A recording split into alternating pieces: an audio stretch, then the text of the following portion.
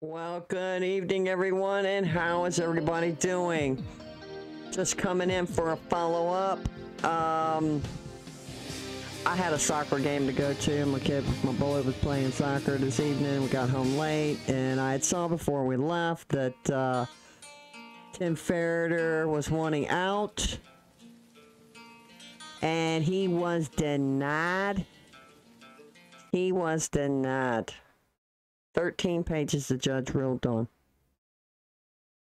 that he's not getting out. He's got to stay until he's sentenced. And wow. I had a feeling. I think all of y'all did too. We kind of knew that was coming.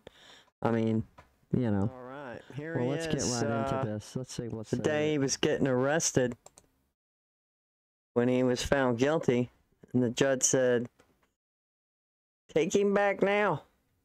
Like, oh my God. He didn't spare no time at all. He's like, "You are going." Look, he looks. And here he is, side by side. The one on the left, he's 3 days before trial. And the other one, y'all know, was the other day. The one on the left, he looks like he has more color, a little more pink, a little more, you know. This other one, man, he looks scared, worried. Plus, he's probably freezing too, on top of everything above. It's sad. It's sad for him. It's sad for their whole family. I got a news brief from it truly is. Florida Palm Beaches, Treasure Coast, WPTV News, and they've got the story. Here it is. I'm Jay Cashmere. This is the 13-page written order from Judge Howard Coates denying a request by Tim Ferriter's defense team to release him on house arrest before his sentencing. 13 pages he had to write to say, no, you ain't getting out.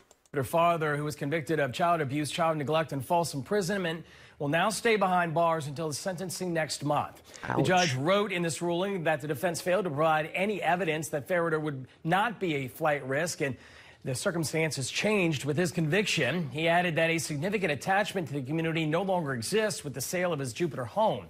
Ferriter was convicted by a jury for locking his adopted son in a box-like structure in the garage of their home for periods of time. That's happening in early 2022. He was in court on Thursday for the hearing to determine whether he would be released. Judge Coates held his decision pending review of case law before issuing this denial. Priya Murad, Tim Ferriter's defense attorney, gave me this statement today saying, quote, "We're disappointed about the court's ruling, though we understand it is more challenging to get a bond set after a guilty verdict. Tim is an ideal candidate. He was willing to surrender his passport to alleviate any concerns." The statement went on to say, quote, I mean, do y'all think just because he gives up his passport is going to stop him? It doesn't stop the people from coming across the border.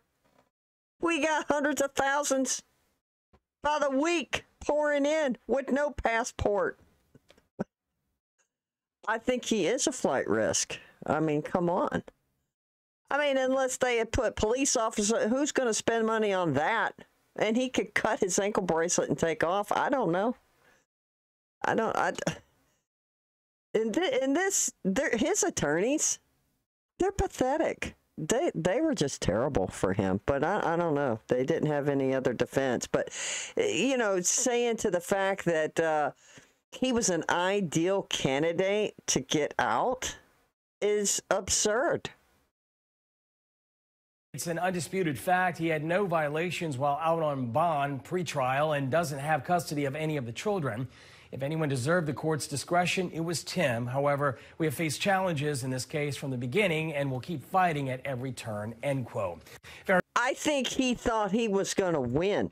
If he didn't want to testify against his wife, which, you know, everybody's a Monday morning quarterback, but they both should have said, yeah, we need to take this. And their defense attorney should have told them, y'all go ahead, you know, tell each other's guilty, testify against each other, and take that plea deal. I mean, he would have served like 2 years or something like that. I mean, I think he was kind of narcissistic, and why would he think he could win this case? with the thousands of audio footage, video and audio footage of constant berating this kid is insane. Ferriter will be sentenced November 16th. He faces up to 40 years in prison. His wife, Tracy, is facing the same charges. She's still awaiting trial. That's the latest today. I'm Jay Cashmere. Back to you.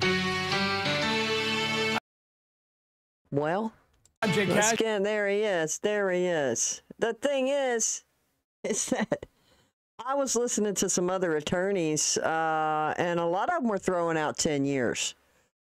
They're, the minimum, I mean, the highest they can give him is up to 40, but I don't, they're all thinking that it's not going to be that high, that it'd probably be 10 years, something like that.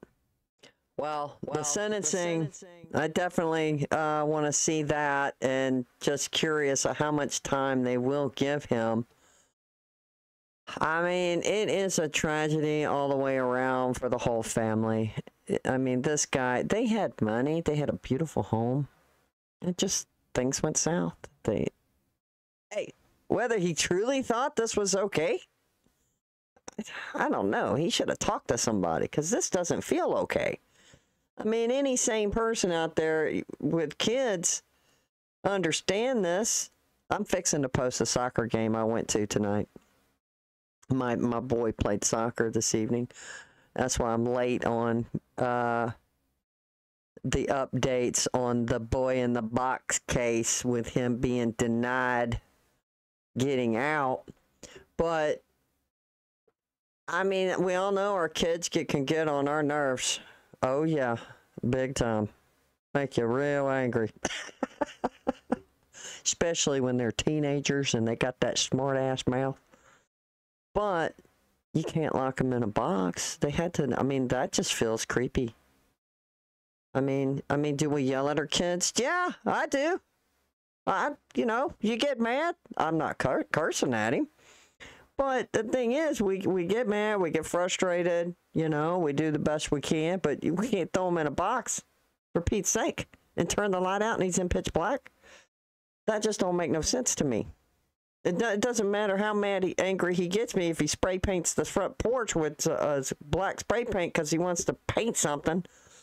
Yeah, it makes you real mad. But what are you going to do? You just take some of their stuff away and then knock it off, And things move on, and then tomorrow's a new day. Every day's a new day, and that's how you got to deal with it. At least that's how I have to deal with it. But anyway, y'all let me know what you think. How much time you think he's going to get? Like I said, I heard estimates 10 years. Some couple attorneys. I've been checking it out, and that's the consensus, I guess. But I don't know. This judge is tough.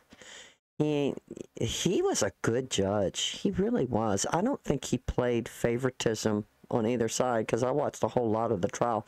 He did a good job. Except Tim's poor defense was horrible. But again, just a broken record. What else could they have done? These parents thought they were doing the right thing. They made a bad choice. Well, and that was their defense.